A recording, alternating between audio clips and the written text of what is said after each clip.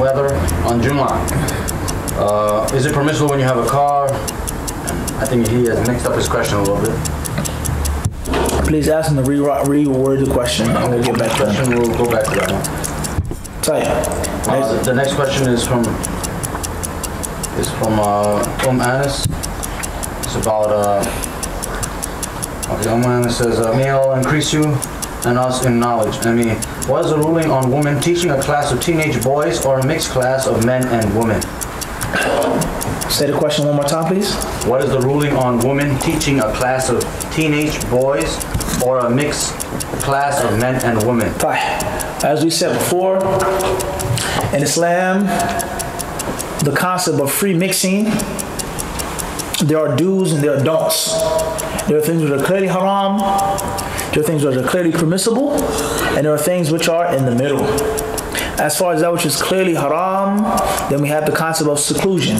For a man to be alone with a woman whom he is not a mahram. He's not a mahram for that woman. He cannot be alone with her, traveling with her. Clearly haram, as is mentioned in the sunnah of the Prophet. Everybody understand this? A man being with a woman, even if it's more than one party, but it's fitna, there's riba, and doubtful things going on. It's not right. That's clearly what? Haram. A man being with women for whom he is a mahram is clearly permissible. A man speaking to a woman and there's other people, it's in a public place, it's an issue in which is a need, a question, there's no fitna, that's what? Clearly permissible. As the Prophet answered questions and spoke to women during his time. Everybody understand these things? Now we have also in the concept of a woman serving her guests in the house. You go over your house and the brother's wife comes out with a tray of tea and biscuits. And she puts down the sandwiches and the tea and she serves you and she goes back in the kitchen. Can you say that's haram? We say there are hadith in which some of the sahabiyat served the Rasul and the Sahaba. Serve them in their company in front of them. Everybody understand this? Even though some people say, no, you can't do that. Your culture, Sunnah to Nabi Sallallahu Alaihi Wasallam. Different story. Okay, a lot of people, they mix up culture with Islam. Okay, in Islam, it's the culture for the women to be totally, not Islam, but in this country, totally out of the picture. You don't see them, smell them, hear them, anything, period. Okay, that meant necessarily be bad, but that's one thing. But it has a hadith in which this woman came to the Prophet. Umar spoke to the woman. She served the guests. They treated the men that were wounded on the battlefield. She said, we nursed them, we gave them water. We looked after their wounds. So you can't make what is in the sunnah because of someone's culture. Everybody understand this? Whatever country culture may be. Everybody clear on this? As far as teaching in a classroom, then the modern day fuqaha, they have different views on this issue. Some of the fuqaha of today, they say this is clearly haram. And free mixing between sexes is unlawful. Whereas it's a means of fitna. It's a means of evil. A door of evil being opened up. Men looking at women, women looking at men, men sitting next to women. It's going to eventually lead to what? Some type of fitna. Everybody understand this? And they use many proofs from the sunnah in which the Prophet warns from entering upon women. Everybody clear on this? And then there are other fuqaha who say, rather, there's nothing wrong with this concept of free mixing, whereas there's no seclusion, in which there's education, people are being taught, people's minds shouldn't be on that level, so on and so forth. And there's some people who give more detail and they say if it's a means of necessity, in which there are no separate colleges, then that's one thing. If it's an extreme difficulty, then they say it's permissible. Or some of them say that the women come through a different door, they have a curtain, things like this. Everybody understand this? At the end of the day, if it's something that's doubtful, if it's something that is dubious, something that doesn't seem or feel right, then you should avoid it. Everybody clear on this? That's the summary of that issue. Some of the ulama say that a college or a high school in which there's more than one person in a classroom and the people are generally covered is permissible. And some of them say it's totally what? Impermissible. That's my answer to that question. Wallahu ta'ala alam. Next question says, Wa alaikum salam. It says, for a minute I didn't recognize the name until I saw the rest of your name. Not sure if you remember me, but I always used to be in the Kensington Masjid. Puerto Rican, beard, stocky, kind, attended several of your classes. But anyways, here's my question, and please don't judge me, but I need some counsel. I'm currently married to a Christian woman who I've been with for 15 years. I have 2 children by her, 2 females. I was off my deen when I met, and for a long period now, after several years ago, I started to come back don't know why, but just wanted to start my deen. Don't ask me why, but one day I woke up and I walked back into the masjid and been trying to stay focused ever since. My whole problem is my wife will not allow me to teach my children that have no knowledge of religion whatsoever, and she says it's my fault. Okay, I take the hit. Maybe it was my fault for not handling my business in the beginning. So then I asked several times to become Muslim, and the response was no. Now several years go by, and I yearn a Muslim companion. It's bothering me to the point that I want to walk away from everything. And everywhere I want to spend Ramadan with a person who believes like me. My interest of this world has changed. I'd rather talk about Sahaba rather than Kim Kardashian. And sex changed fathers, parentheses SMH. So I'm really lost. I have a sister who I'm interested in, and I know what's up with my situation. My worries of leaving is that she can destroy me financially, stop me from seeing my children, and several other things. Not sure what to do. I hope you understand and don't judge, and I hope you can make out what I'm saying out of all of this. I tend to go all over the place. Assalamu alaikum, and the brother mentioned his name. We say wa alaikum salam wa rahmatullahi wa barakatuh. First and foremost, return back to Allah. Fix your relationship with Allah, increase your status with Allah, and He will fix the relationship that you have between His slaves. One way or another, eventually, bi'idhnillahi subhanahu wa ta'ala. If you rectify your situation, if you put together your relationship as a slave of Allah, then bi'idhnillahi subhanahu wa ta'ala, everything else will eventually fall into place. So therefore, this woman who bore your children, it is upon you, first and foremost, to take care of your children. To look after them financially, physically, look after them, love them, treat them kindly, and don't try to force her to be a Muslim for several reasons. First and foremost, you can't force faith into someone's heart. So he only only a fool fights a war he knows he can't win. Only a fool fights a battle that he knows he cannot win. You cannot force iman into anyone's heart. You can give dawah, you can try, but you cannot abuse someone until what? They accept Islam. It doesn't work like that. Allah is the one who guides. Allah is the one what? Guys, إنك لا تهدي من أحببت ولكن الله يهدي من يشاء وهو أعلم بالمهتدين.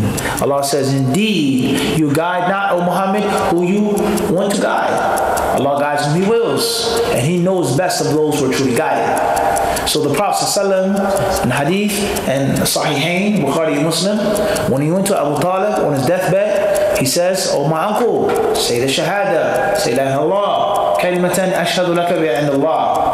A word on which I can argue on your behalf. I can beg Allah on your behalf.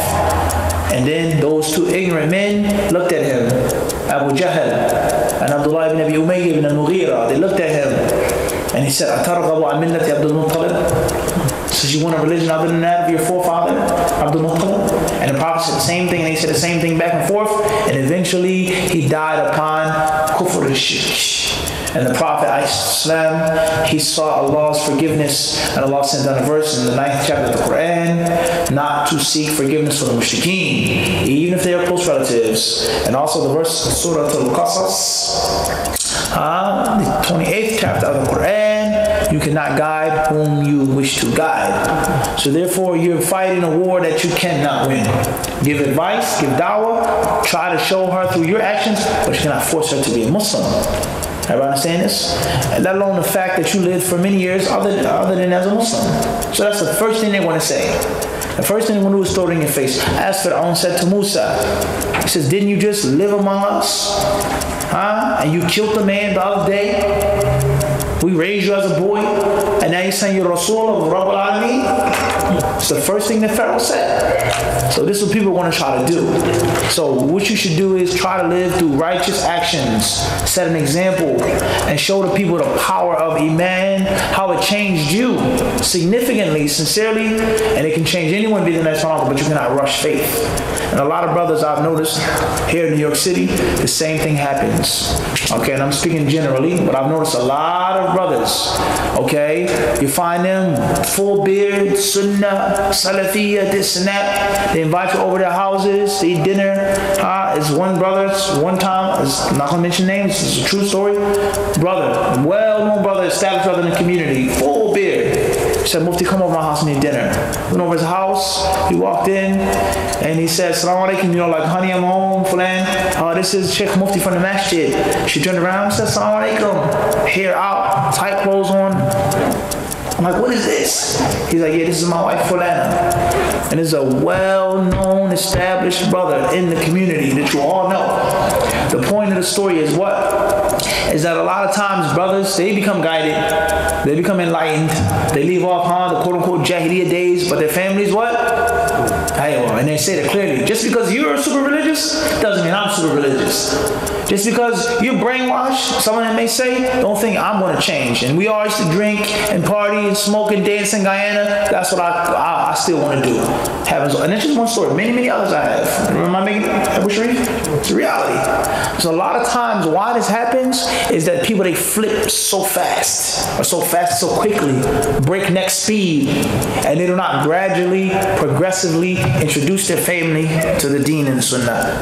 It goes so overnight, and then he tries to throw it and force it down her throat. And she says, what? La. And also the children, they also say, la. It's very unfortunate. So to have hikmah and da'wah, and the best example is through your actions. We did a 5 minutes of fight on this with Brother Sayyid, on enemies within, about how family members could be your worst enemies as a Muslim. Make fun of you, laugh at you, call you a saint, call you this and call you that. Don't worry about what they say, just practice the deen through your actions. And if it's decreed by law, they'll accept Islam. Everybody understand this? As far as your children, nothing is going to happen to you unless the law decrees. So therefore, if you don't want to be married to that Christian woman no more, and if you feel like it's a fitna upon you, and you've tried, leave her in kindness and find some righteous Muslim sister. But know for sure is that no matter what you do, stay married, get divorced, is going to need sabr. No situation is in and out. Especially involved 15 years or whatever. 2 children, you want to need what? I want a feast. No matter what, he's going to need what? Sabr. One way or another, right? Whether he stays or whether he leaves, when he sabr. So therefore, that's my advice to you, is work on yourself, focus on yourself, be kind to that woman, give her the correct guidance, information, literature, or maybe another woman can explain to her. Don't force it upon her. Don't force it upon her. Let Allah Azza wa Jalla open up her heart, and whatever's decreed is going to happen. If she stops you from seeing your children, we say what? Is that no matter what happens, you try your responsibilities the best. And in Islam, it's not wrong with having more than one wife. Get another wife. Get a Muslim sister. You have to weigh out that situation. Allah subhanahu wa ta'ala should knows best. Next question says, Assalamu alaikum. Hope all is well. The question came up today, is it permissible to eat the dinner in the masjid after breaking the fast during the month of Ramadan? May Allah bless you. We say, wa alaikum salam wa rahmatullah. There's nothing wrong with eating in the masjid. As is mentioned in many hadiths, from them is the hadith of Ahl Sufa, the companions that lived in the masjid. And if they lived in the masjid, then they ate in the masjid. Everybody clear on this? Maybe we can do this, the microphone thing, another time? Another time, inshallah. We say what? Is that Ahl Sufa, they lived in the masjid. And the Prophet ﷺ acknowledged them living in the masjid. Everybody clear on this? And hadith is in the Sahih. Another example is the girl that used to stay in the masjid. She used to be a slave. And she was manumitted. And she had a tent in the masjid. And she would go to Aisha's house. And she would tell Aisha about how she accepted Islam. And some of the wrongs that she was put through when she was a slave. Everybody understand this? If she lived in the masjid, then of course what? Also, Abdullah ibn Umar and many other companions would sleep and stay over in the masjid. So therefore, there's nothing wrong with eating in the masjid, with the condition that the masjid is to be kept clean. The masjid is to be respected. It's supposed to be what? Respect is not to turn into a grease hall, in which the masjid smells like grease. Right here in this masjid one time, we came in, Salat al-Asr, there was a major walima going on. And I had no idea. No one told me. No one said anything to me. The Imam of the masjid, nothing. Wallahi, we walked into the masjid for salah, and there was 1 million people in this place. The back was full of women. Most were uncovered, some were full of brothers. People's face, I've never seen a day of my life, Wallahi Alim. And they all looked at me like, what are you doing here? Wallahi, who is this guy? What planet did he come from? What rock did you come from? I swear. Just maybe a couple months right in that shit. So you know me, I'm a simple type guy. I came in, made my 2 rak'ah, waited for the iqamah, and the place was smelling like food. Now I'm going to get to the highlight and put in the story. Afterwards, I gave a brief talk.